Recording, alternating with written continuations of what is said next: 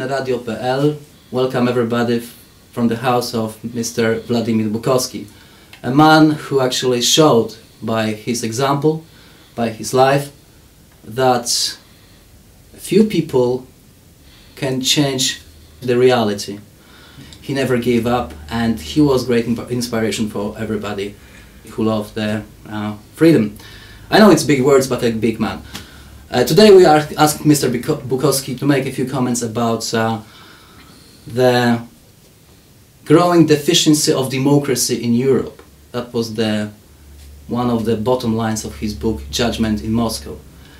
In your book you wrote about convergency, the theory that actually the Western countries merge into one big organism with Russia. Well, to begin with, convergence as theory came very early in 20th century.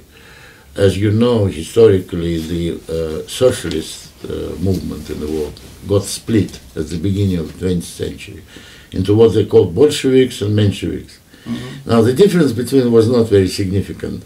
Simply, Mensheviks wanted to achieve the same goals, only by more slow means, reformists rather than revolutionary. Mm-hmm. But the fact remains that while Bolsheviks have won in the East, the Mensheviks have won in the West. And that's what lots of people in former communist countries did not realize. I didn't realize it too until I came to the West, and suddenly discovered that they have more socialism than we used to have in the Soviet Union, simply because socialists have won here. I mean, look at Britain. They have the same medical system as the Soviet Union used to have. It's free, you know, and as being free in the Soviet Union, it didn't work, and being free in the West, it doesn't work either. So that's, you suddenly realize that they introduced a lot of socialism into their lives throughout 20th century, gradually, slowly, not through revolution, right? And the theory was, mostly popular among the left wing and the socialist parties, that one day this divide between Bolsheviks and Mensheviks will be closed. That Bolsheviks will become milder, they will abandon their revolutionary zeal and violent nature, and they'll become what they call socialism with human face. Yeah. While the West would increase their socialist features, and then there will be no difference, there will be convergence between between the West and the East. So convergence is, first of all, ideological concept, which brings together these two worlds and creates one world out of them, which, according to this concept, is going to be paradise. There will be no social problems, no wars, no poverty, no crime. As usual with socialist utopia, they give you a beautiful picture of the ultimate triumph of their concept. New brave world. Yeah, but it was in theory for a long time. Throughout 20th century, if you looked on the relations between the West and the East, it was always these two things which formed the political reality. When Bolsheviks felt themselves strong, they would fight against Mensheviks. When they feel themselves threatened, in crisis, in difficulty, they would always pretend to be Mensheviks. Like Gorbachev with his so-called new thinking. Read his new thinking. New thinking is socialist. It's not communist. You know, that's very simple. So they would always indicate to the Western fellow travelers that they're about to change. And therefore, the left forces of the West come to their rescue, helping them. As soon as the crisis is over, they will go back to their former position as Bolsheviks and will reject socialists. So socialists throughout 20th century were taken by this deception several times. They helped Lenin during NAP, they helped Stalin during a war, they helped Brezhnev during Détente policy.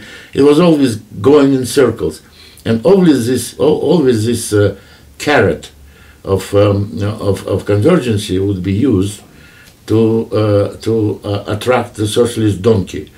You know, it was very good device for them. Now, ultimately, in the middle of 80s, they suddenly understood that the crisis of socialism is everywhere, in the West and in the East. In the East, Gorbachev started his perestroika because socialism did not produce anymore; it was bankrupt. In the East, in the West, they had the same problem coming to them when socialism became a big burden on national economies. They couldn't cope with it. So they decided that they would have a convergence. And the agreement between Gorbachev and Western left-wing parties was formulated in the middle of 80s, with Gorbachev coming up and announcing a new policy of our common European home. Exactly. He said. So in the West it was formulated like a European idea. In reality it was a socialist idea. And in the East it was formulated like a reform of the Soviet Union. So there was an attempt at convergence. Now, attempt was unsuccessful, as we know, because the Soviet system could not withstand this degree of freedom. As soon as it was given, people took everything, and they overthrown the system in Eastern Europe as well as in the former Soviet Union. So the convergence stopped because there was nothing to be converged with. It continued in the West under the name of European Union, but it did not go in the East. And gradually it started absorbing the East European countries into its system, with the Eastern Europe becoming members of the European Union, and thus being connected to this concept, to this project. And finally in the Soviet Union, or rather in Russia, we had a restoration process started by Putin and others. With the KGB coming to power, they have renewed the old policies of the Soviet Union in foreign relations, trying to restore the sphere of influence of the Soviet Union everywhere, and returning some elements of Soviet system in Russia. And therefore, once it was consolidated, it renewed its effort of having convergence with the West. So in today's world, Putin is very happy about the European Union. I mean, he is very critical of everything in the West, be it national governments or international organizations, except one, European Union.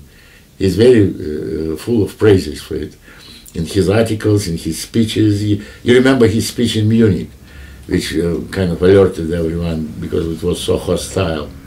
It was hostile to everything but European Union. Just look at it.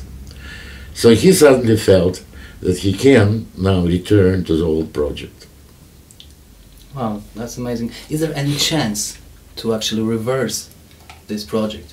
If there is a chance, what can we do actually, we normal people, like ordinary people, to change? Well, there is always a chance. I mean, if we saw a chance in the Soviet system to fight against it, there is always a chance.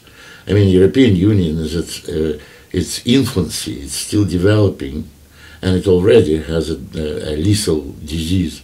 They can't cope with it. I mean, as usual, socialist utopia is beautiful, except there is no money for it. So they're running out of money, as it so often happens with socialist systems. And the European Union is not exception. They're now in deep crisis of this so-called sovereign debt, which is in reality a cost of socialism, which the national economies cannot bear. So it looks like they're going to be bankrupt, like Soviet Union, very soon. Some people claim that actually Germans are using actually money instead of army to take control over the Europe.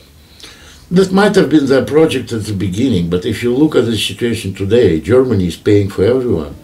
Germany is the main source of money today for the rest of Europe. Look, who is giving money to Greece, the bailout money? Germany. Who is giving money to Portugal? Who is giving money to Ireland? It all comes from Germany. So, and they themselves are not doing well. I mean, last year economy shows zero growth. Zero. That is very dangerous. That's a recession.